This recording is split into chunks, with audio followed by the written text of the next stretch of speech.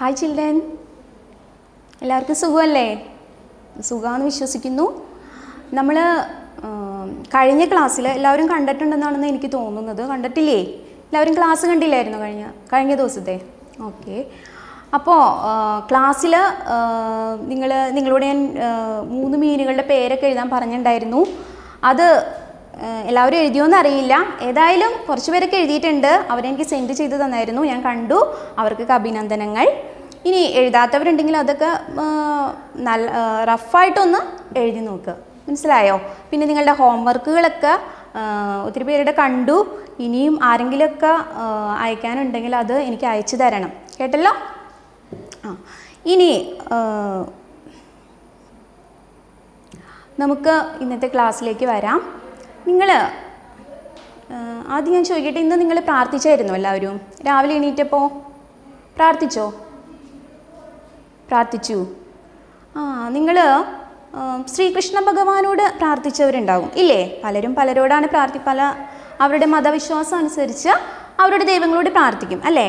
ശ്രീകൃഷ്ണ ഭഗവാനെ നിങ്ങൾക്ക് ഇഷ്ടമാണ് അല്ലേ? പലർക്കും ഇഷ്ടമാണെന്ന് എനിക്കറിയാം. ഗുരുവായൂരൊക്കെ പോകുന്നുണ്ട് കണ്ണനെ കാണാനായിട്ട് ഇല്ലേ? അപ്പോൾ ഞാൻ ചോദിക്കട്ടെ, കൃഷ്ണനെ നിങ്ങൾ കൃഷ്ണൻ്റെ വിഗ്രഹം കണ്ടിട്ടുണ്ട്, പിന്നെ അദ്ദേഹത്തിൻ്റെ ചിത്രങ്ങൾ കണ്ടിട്ടുണ്ട് ഇല്ലേ? ഞാൻ നിങ്ങൾക്ക് ഒരു ചിത്രം കാണിച്ചു തരാം കേട്ടോ. നിങ്ങൾക്ക് ചെറിയൊരു ചിത്രമാണ്, ചിലപ്പോൾ കാണാനൊക്കെ കുറച്ച് ബുദ്ധിമുട്ടുണ്ടാകും, എന്നാലും നോക്കുക. കണ്ണൻ്റെ ചിത്രം കണ്ടല്ലോ?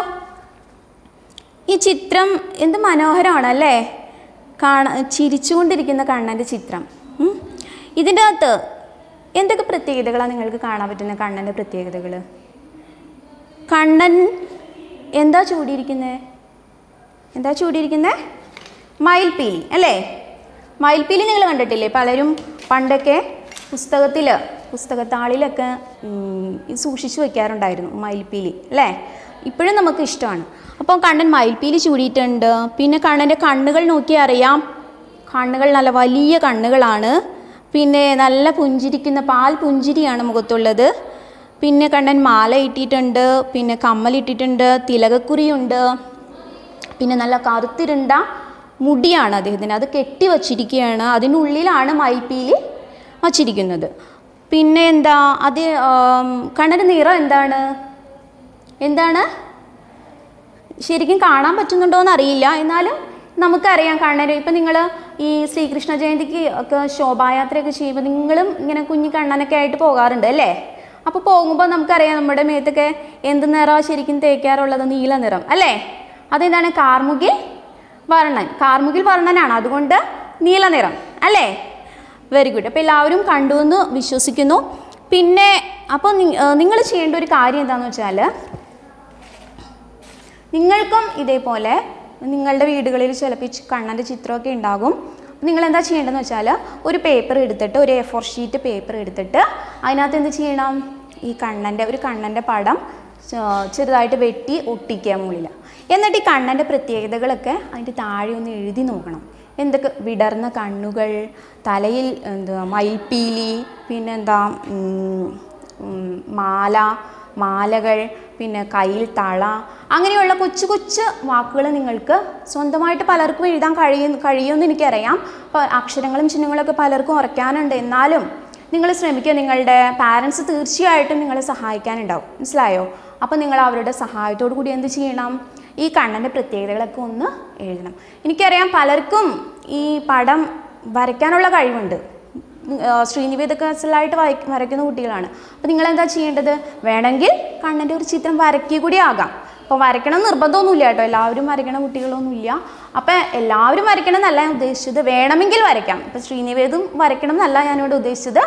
നിങ്ങൾക്ക് വേണമെങ്കിൽ കണ്ണൻ്റെ ഒരു ചിത്രം വരയ്ക്കാം, അല്ലെങ്കിൽ നിങ്ങൾക്ക് ഇഷ്ടം പോലെ ചിത്രങ്ങൾ കിട്ടും. അതിൽ നിന്നൊരു ചെറിയ ചിത്രം ഒരു പേപ്പറിൽ വെട്ടി ഒട്ടിക്കുക. ഞാൻ പറഞ്ഞത് മനസ്സിലാവുന്നുണ്ടോ? പേപ്പറിൽ വെട്ടി ഒട്ടിക്കുക. എന്നിട്ട് അതിൻ്റെ താഴെ കണ്ണൻ്റെ പ്രത്യേകതകൾ എന്ന് പറഞ്ഞിട്ട് ചെറിയ ചെറിയ വാക്കുകൾ എഴുതുക. മനസ്സിലായോ? അപ്പോൾ തീർച്ചയായിട്ടും ഈ കണ്ണൻ്റെ രൂപം നിങ്ങൾക്ക് ഇഷ്ടപ്പെടും, കാരണം വെച്ചാൽ അത്ര മനോഹരമാണ് കണ്ണൻ അല്ലേ? ഇനി മറ്റൊരു കാര്യം പറയട്ടെ. നിങ്ങൾ ഇപ്പോൾ കണ്ണനെ കുറിച്ചൊക്കെ പറഞ്ഞു. ഇനി കണ്ണനെ കുറിച്ച്, അതായത് ശ്രീകൃഷ്ണനെ കുറിച്ച് ഒരുപാട് കഥകളുണ്ട്. കേട്ടിട്ടുണ്ടോ നിങ്ങൾ? പലരും വായിച്ചൊന്നും മനസ്സിലാക്കാനുള്ള ഇതൊന്നും ആയിട്ടില്ലാന്ന് തോന്നുന്നു, അറിവൊന്നും ഇല്ലാന്ന് തോന്നുന്നു. എന്നാലും കുഴപ്പമില്ല, ചിലപ്പോൾ നിങ്ങളുടെ പാരൻസ് ഒക്കെ പറഞ്ഞു തന്നിട്ടുണ്ടാവും. അതും പോട്ടെ, അല്ലെങ്കിൽ നിങ്ങൾ ചിലപ്പോൾ ടി വിയിൽ കണ്ടിട്ടുണ്ടാവും ഇല്ലേ? ലിറ്റിൽ കൃഷ്ണ കാണാത്തവരുണ്ടോ? എനിക്കറിയാം, പലരും കാണാറുണ്ട്, പല കുട്ടികളും കാണാറുണ്ട് അല്ലേ? ഒരുപാട് കഥകളുണ്ട്. ഈ കൃഷ്ണനെ ഉപദ്രവിക്കാൻ വരുന്ന ആരാണ്? കൃഷ്ണനെ അല്ലെങ്കിൽ കൃഷ്ണൻ്റെ കൂട്ടുകാരെയോ അവരെയൊക്കെ ഉപദ്രവിക്കാൻ വരുന്ന അസുരന്മാർ പല വേഷത്തിൽ വരുന്നു, അവരെയൊക്കെ നിഗ്രഹിക്കുന്നു കണ്ണൻ അല്ലേ? ഓടുന്നു, ചാടുന്നു, ഫൈറ്റ് അല്ലേ? കാണാനായിട്ട് നല്ല രസമുള്ള കഥകളാണ് അതൊക്കെ. അപ്പം അതൊക്കെ നിങ്ങൾ കേട്ടിട്ടുണ്ട്, എനിക്കറിയാം, കണ്ടിട്ടുണ്ട്.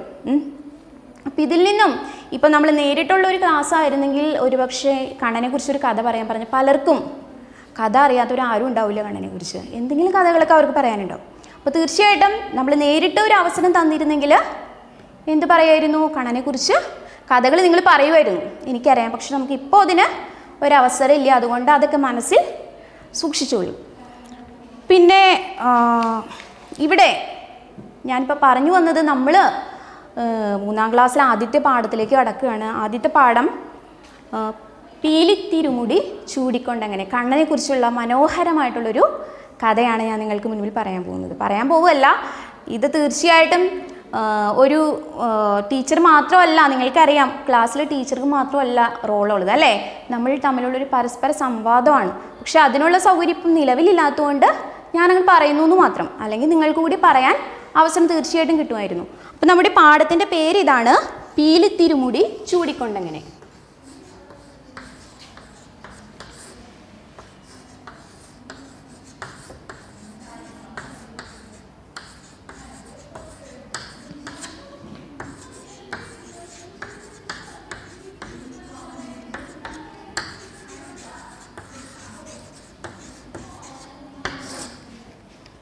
ഇപ്പം ഞാൻ ഈ പാഠമൊക്കെ പറയാൻ പോകുന്നതിന് മുൻപേ പലരും പുസ്തകമൊക്കെ കിട്ടിയിരുന്നെങ്കിൽ നമ്മുടെ ശ്രീഹരി പോലെയുള്ള കുട്ടികളൊക്കെ എന്ത് ചെയ്യുമായിരുന്നു? അതൊക്കെ വായിച്ചിട്ട് അത് ഇങ്ങോട്ട് പറയും. എനിക്ക് അറിയാം, കഴിഞ്ഞ വർഷത്തെ കുട്ടികളൊക്കെ അങ്ങനെ നല്ല നല്ല കുട്ടികളല്ലേ? അപ്പോൾ നിങ്ങൾ തീർച്ചയായിട്ടും നിങ്ങളുടെ കയ്യിൽ പുസ്തകം ഉണ്ടെങ്കിൽ നിങ്ങളത് വായിക്കുമെന്നും അത് ഞാൻ പറയണമെങ്കിൽ മുമ്പ് എന്നോട് ഇങ്ങോട്ട് പറയുമെന്നൊക്കെ എനിക്കറിയാം. പക്ഷെ ഇപ്പം നമ്മുടെ കയ്യിലൊന്നും പുസ്തകമില്ല. അതായാലും പുസ്തകം കിട്ടട്ടെ. ഇനിയിപ്പം അതിന് മുൻപ് എനിക്ക് പറ്റുക വെച്ചാൽ ഞാൻ അതിൻ്റെ ഫോട്ടോ കോപ്പിയൊക്കെ ഗ്രൂപ്പിൽ ഇട്ട് തരാം കേട്ടോ. അപ്പോൾ നിങ്ങൾക്കത് വായിച്ച് മനസ്സിലാക്കാൻ പറ്റും.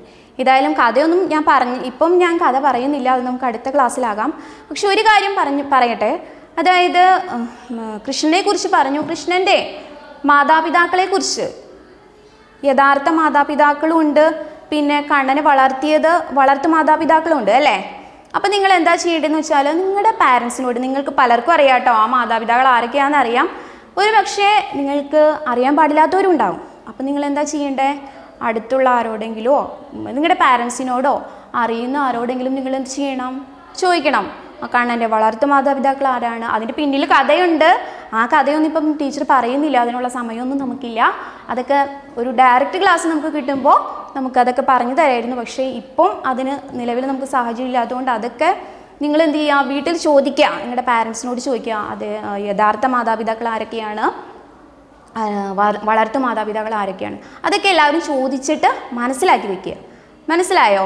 അപ്പോൾ ഇന്നത്തെ ക്ലാസ് ഞാനിവിടെ അവസാനിപ്പിക്കുകയാണ്. അപ്പോൾ അതിന് മുൻപ് ഒരു ഹോംവർക്ക് പറഞ്ഞായിരുന്നു, ഒരു അസൈൻമെൻറ്റ് പറഞ്ഞായിരുന്നു. കണ്ണൻ്റെ ഒരു ചിത്രമൊക്കെ ഒട്ടിച്ച് നല്ല ഭംഗിയായിട്ട് ഒട്ടിച്ച് എന്ത് ചെയ്യുക? അതിൻ്റെ താഴെ കണ്ണൻ്റെ പ്രത്യേകതകൾ എഴുതുക, നിങ്ങളുടെ പാരൻസിൻ്റെ സഹായത്തോടു കൂടി. മനസ്സിലായോ? അപ്പോൾ അതാണ് നിങ്ങളുടെ ഹോംവർക്ക്. അത് നിങ്ങൾ നന്നായിട്ട് ചെയ്യുമെന്ന് എനിക്ക് നല്ല വിശ്വാസമുണ്ട്. ഇനി ചെയ്യാത്തവരുണ്ടെങ്കിൽ, അതായത് നേരത്തെയുള്ള ഹോംവർക്കുകളൊക്കെ ചെയ്യാത്തവരുണ്ടെങ്കിൽ അത് ദയവ് ചെയ്ത് വേഗം എഴുതി കറക്റ്റ് സമയത്തിനകത്ത് തന്നെ ടീച്ചേഴ്സിന് സെൻഡ് ചെയ്യാം. അപ്പോൾ എല്ലാവർക്കും നന്ദി. ഇനി അടുത്ത ക്ലാസ്സിൽ കാണാം കേട്ടോ.